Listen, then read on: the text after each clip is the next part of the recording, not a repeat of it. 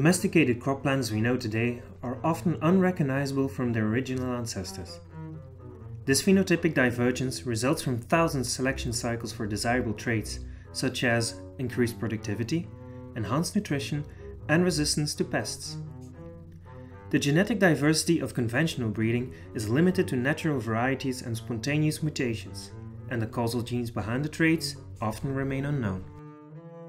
Genetic engineering has the potential to bring the success of breeding to the next level. Many genes have been described that regulate growth and enhance productivity when modified.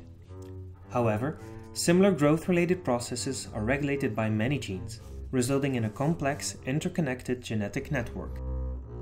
Therefore, combining genes and eventually network engineering can be a successful strategy. This is demonstrated by the triple mutant we describe here, in which organ size is dramatically enhanced, outperforming all single and double mutants. Multiple genes can be stacked in one transformation event using large binary vectors, but also sequentially with trait landing pads.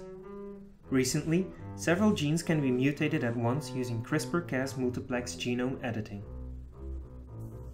However, constitutive overexpression or downregulation of genes often results in undesired pleiotropic effects. For example, a gene that promotes cell expansion can have a negative effect on cell number, or the absence of a gene can enhance growth but reduce fertility. A profound knowledge of the action of such growth-promoting genes and their global effect on plant development is therefore essential. This knowledge can allow us to avoid such undesired effects by modulating the expression of growth-regulating genes in a specific spatio-temporal manner. This can be achieved by using endogenous or even synthetic promoters. Such synthetic promoters could be derived from enriched sequences in promoter regions of genes that show a similar expression pattern over development or upon a certain treatment.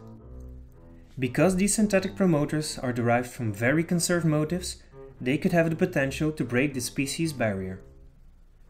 Using these approaches, complete optimized orthogonal networks can be created to arm plants against adverse conditions or improve plant growth beyond its limits.